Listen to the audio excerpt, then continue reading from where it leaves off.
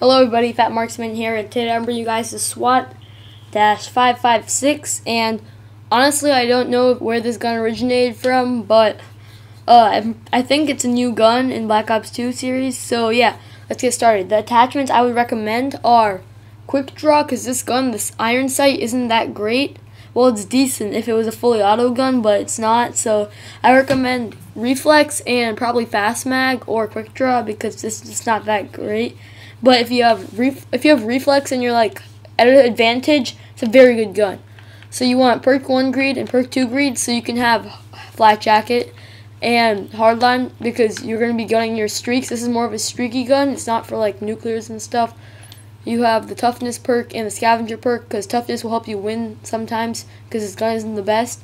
And you have dexterity, and then you have the two. Yeah, so basically, yeah, so try this gun out.